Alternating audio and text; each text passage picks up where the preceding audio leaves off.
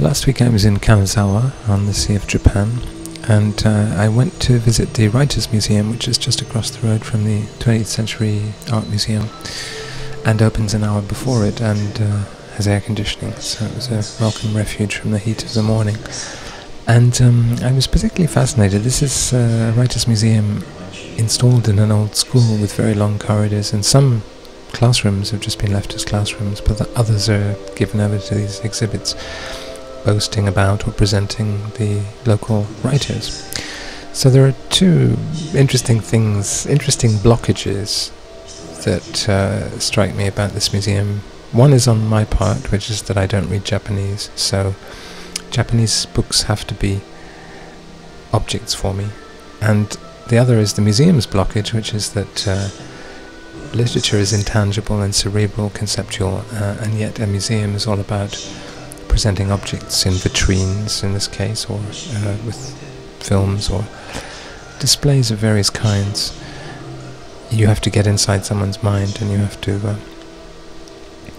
somehow make a translation or a summary of what made somebody a notable local writer.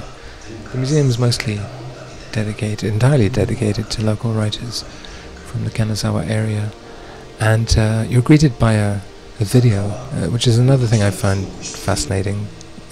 What pictures do you show in a video about a writer's life? Well, of course you show abstract pictures, things which are suitably vague to accompany readings, you know, so you show blossom floating on the surface of water, you show photographs of the author, you show scenes of the city itself, the famous landmarks, the old wooden district, the castle, the city from above, historical photographs of the city, but you also want to throw a web of intrigue and charisma around the viewer, and so you employ an actor with a silky, deep voice. In the case of this video, that was very much the case. This guy could have read anything, made it sound intriguing.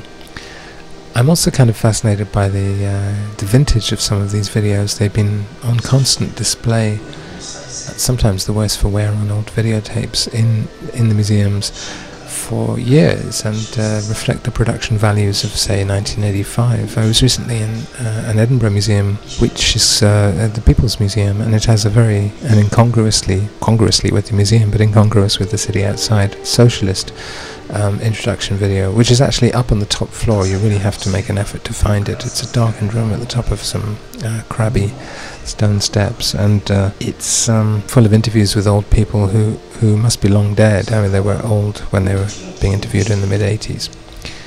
So the Writers' Museum in Kanazawa similarly had a kind of geriatric feel to it. Not only was it neglected and empty when I visited, but it was celebrating old people who subsequently became dead people. And yet I do find old people, especially writers in old age, particularly inspiring. You know, W.H. Audin's face definitely got better as he got older, as it began to resemble a limestone landscape or something.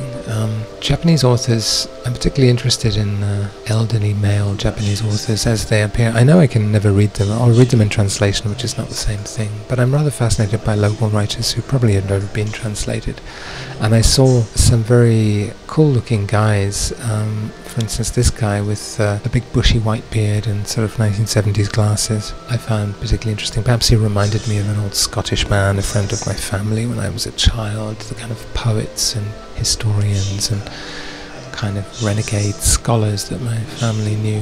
Of course, Japan not only continues to be very different, but was particularly different at a time in the 30s when it was a fascist country and aligned with the Axis powers. So you can't help looking at some of the photographs of these writers and wondering what kind of war they had. What did they do during the build-up to the Second World War? What was their ideological position? The same kind of questions you ask of German writers, although of course with German writers it goes on to be, did they choose East Germany or West Germany after the war? Because although I can't read these books, nevertheless I sort of identify, or perhaps as a consequence I identify with the culture they represent, and I particularly like the covers of some of these. I feel like I would be proud to have created such mysterious and beautiful books in a way that I just would never be to be published by an English or British publisher, which would no doubt give my book a horrible oval commercial cover.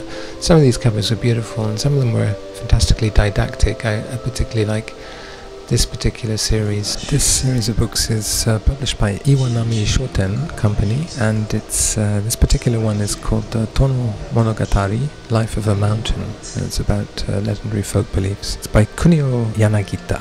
Iwanami Shoten Blue series is subtitled Japanese Thought, and it's mostly ethnography, folk belief, Japanese literature, folklore, ethnology, mythology. And here are some other covers from that same series which I've discovered on Amazon Japan.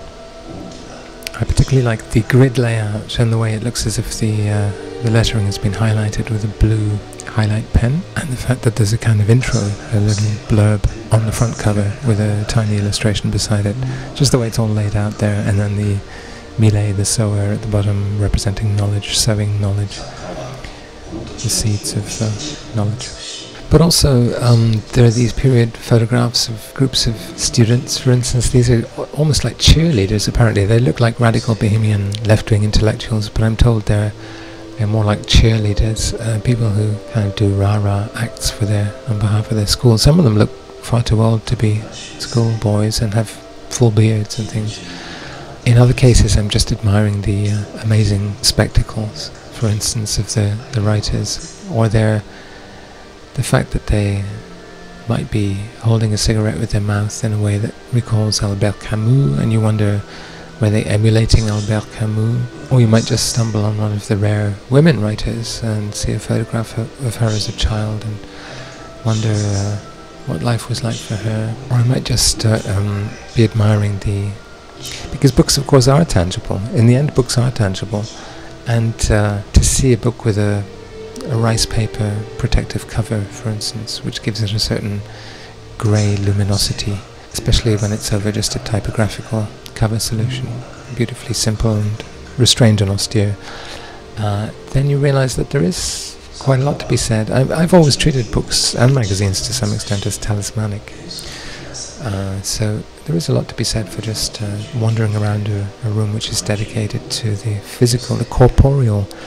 existence of books. And of course we're living in an age where we're being sold the illusion from Apple and other computer companies that books are entirely platform independent and can transition easily to the digital devices that we carry around with us. I take issue with that. I think books need their corporeality, and a writer's museum is actually a place that celebrates that, the status of books as objects, as corporeal objects. And what could be more object-like, or what could be a better celebration of the physicality of books than a really great bookshop, like the one I discovered later that same day, in a fashionable district of Kanazawa, the district close to the 109 building, where Fumiko Amano's exhibition is on nearby, and just stumbled into this place which was beautifully laid out, beautifully worn at the corners, a kind of wabi-sabi environment, with old chairs, old wooden tables,